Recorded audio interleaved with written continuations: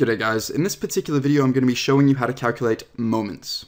So in this particular problem we're asked, what is the moment of F about, question 1 is point A and question 2 is point B.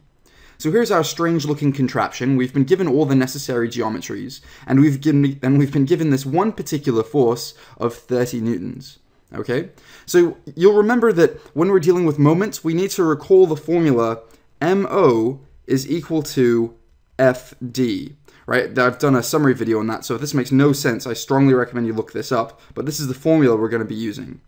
So for question 1, we're dealing with the moment about point A. So we're dealing with MA in this context, the moment about point A. And it's going to be equal to the magnitude of your force, which in this case is just 30 newtons, right? Let me clear that up. It's 30 newtons.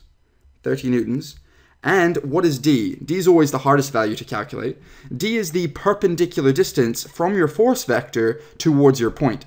So in this case, it's quite simple. Your value of D in this case is literally just this distance here, from this point all the way down to here, which is 3 meters. It's been given to us. So we times it by 3 meters, and of course 30 newtons times 3 meters is 90 Newton meters. That's the magnitude of our moment. The direction is going to be clockwise. It's going to be clockwise because, as you can imagine, just using your intuition, this force will have a tendency to rotate this object, this rigid body, about point A in the clockwise direction.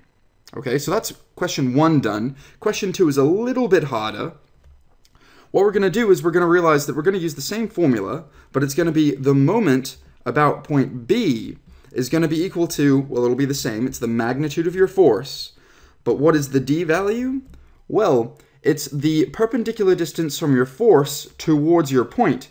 So what we do is we continue our force vector like this.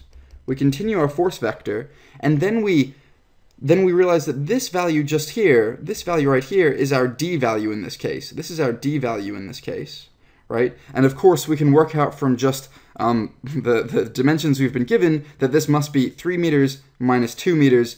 This is 1 meter, okay? So we times this by 1, and that's going to be equal to 30 Newton meters. Now, what's the direction? As you can imagine, this 30 Newton force has a tendency to rotate this entire body in the clockwise direction about point B, so it is also clockwise. So this is the answer to question 1. This is the answer to question 2. Hope that made sense, guys. Cheers.